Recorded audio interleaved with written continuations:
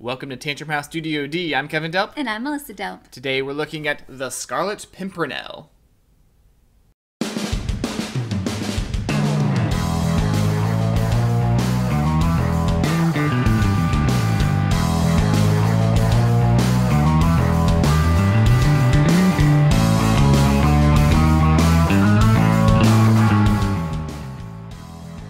Scarlet Pimpernel is a 2 to 6 player action selection game from Eagle Gryphon Games. It plays in about 60 to 90 minutes, and it was funded earlier on Kickstarter this year. Now you're going to take on the role of one of the members of the League of the Scarlet Pimpernel, and you're trying to help the Scarlet Pimpernel save innocent lives. You're going to go on 7 missions, and the last one is to Vienna to help save the young prince. Now, even though you're sort of working together, there can only be one winner. Let's look at the prototype components.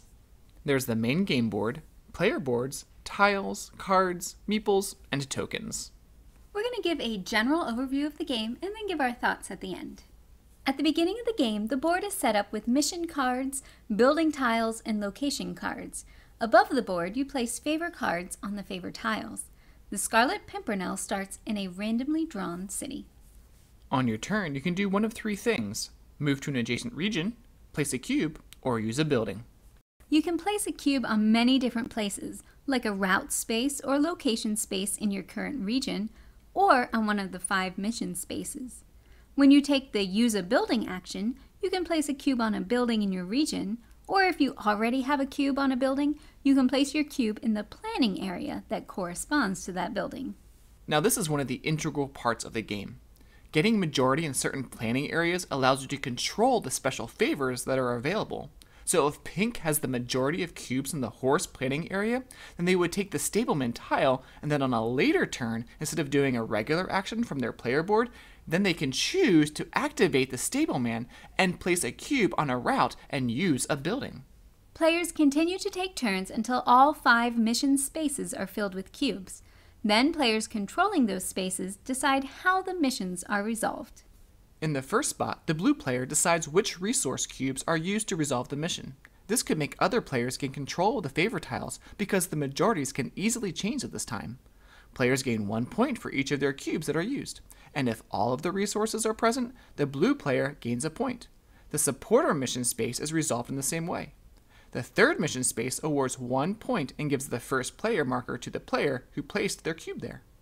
The player controlling the route mission determines which route the Scarlet Pimpernel takes to reach the mission city. If there is only one route that is completely finished, he has to go that way. But otherwise, it's the player's choice. Players will score a point for each of their cubes along the chosen route. The final mission space awards points to the players with cubes on the mission location. The player who claims this space scores a point if the location is full, and also determines which mission the Scarlet Pimpernel will complete next by placing 1 mission card above the other. Then the next round begins. So you'll play through 7 missions during the game, and then at the end, whoever has the most points wins. And you'll get most of those points from playing your cubes on the board, either on the route spaces, the locations, or especially up in those planning areas for the resources for the mission. Yeah, so it's really important to try and get those favor tiles so you can do more than one action on your turn, and trying to get those cubes on the board. But you have to be careful because you have a limited supply of cubes. Yeah, so those favor tiles, the cards that go on them, they are randomized at the beginning of the game. There's tons of them. So there's a lot of replayability. Some are definitely more helpful and beneficial than others. They're more powerful. So you'll want to look for those, and there's probably going to be like a power struggle to sought after and stolen. Right. So they're going to go back and forth a lot, but it really is important to get those so you have more options. Now, I know this is just a prototype, but Ian O'Toole did a great job with the art. He also did the art for Lisboa, another game published by Eagle Gryphon.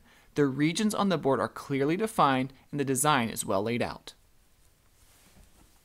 There's definitely planning going on in the game and looking at what other players are doing and deciding, do I put my resources to try to help this current mission, or am I looking ahead to a future mission?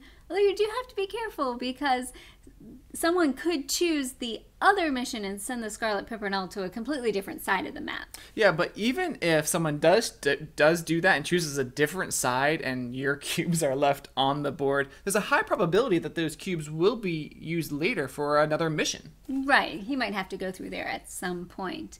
Now, I personally really love the book, The Scarlet Pimpernel, and even the movies, so I was really interested to see how this game would play and if it would feel thematic. Now, it does have the missions, you know, you're trying to get disguises and horses in a cart and fake papers.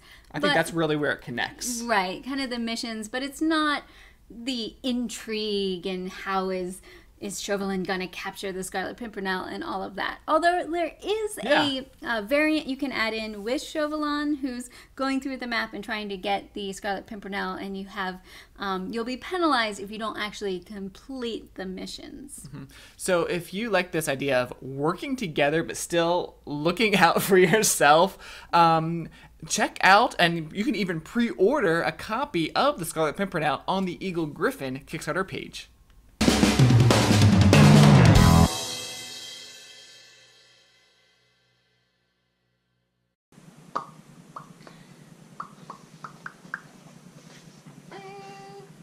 Here we go. Are we ready? Are you ready? Let's do it. Say it. Say it. I'm a big fan.